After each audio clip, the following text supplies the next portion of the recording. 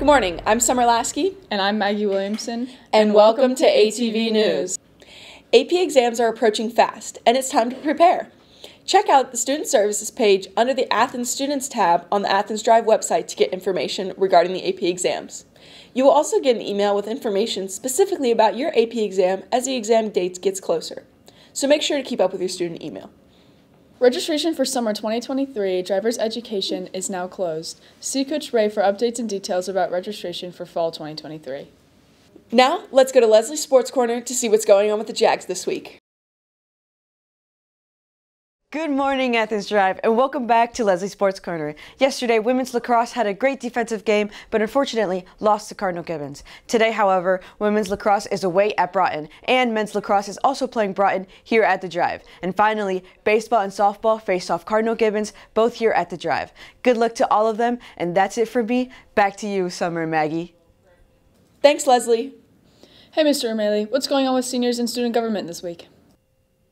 Hey everyone, good morning. Romelli coming at you. I got one question for everyone. Are you going to prom? If the answer is yes, let's listen up. We got a couple things we got to take care of this week. Number one, did you get your prom tickets? Remember, prom tickets are on sale still this week online through the school's website. You can do that. They're $50 a piece. Next, your permission form. Now, Athens students, you get the regular permission form. There's forms printed in the office if you need them. You fill it out. Now, your guest. Is your guest an Athens student? They fill out the same form. It's no different. Is your guest a non-Athens student? Maybe they go to Cary High School or Middle Creek or Grace Christian, wherever it is. If they do not go to Athens, they need that guest form. Now that guest form is due by Friday, April 28th. You must have it turned into the main office. They will take it from you. They will give it to your administrator. They will review it and they will return it back to you. So what you'll have to do then is go back by the office and pick up your guest form.